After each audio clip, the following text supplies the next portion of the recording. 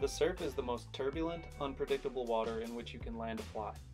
Here, a fisherman must deal with two primary sources of drag: a lateral, wind-drawn current called sweep, and a perpendicular current caused by the incoming and receding waves. Notice how the stripers respond to the currents.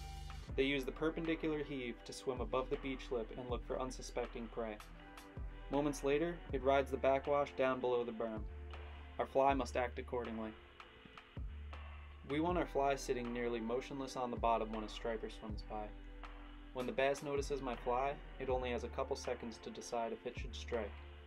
If my fly acts naturally for those brief moments, I will likely hook up. A natural presentation is accomplished by eliminating drag with diligent line management.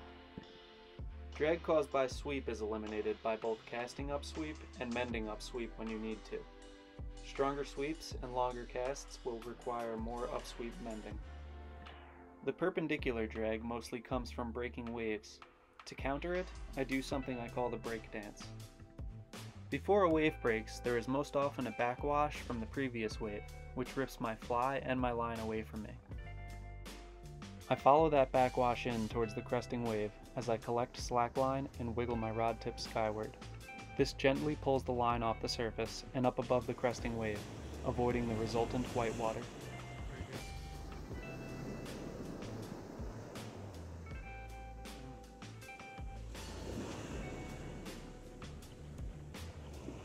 Once the wave breaks, the momentum switches directions, pulling my fly back towards me.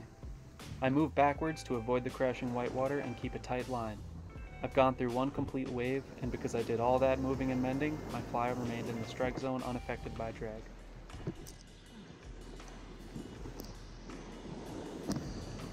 Master this breakdance and you'll seldom go home skunked and demoralized.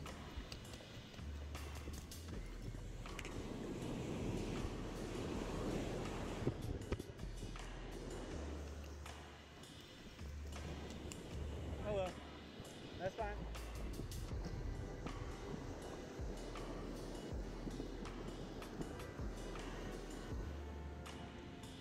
I fight the fish as fast as I can.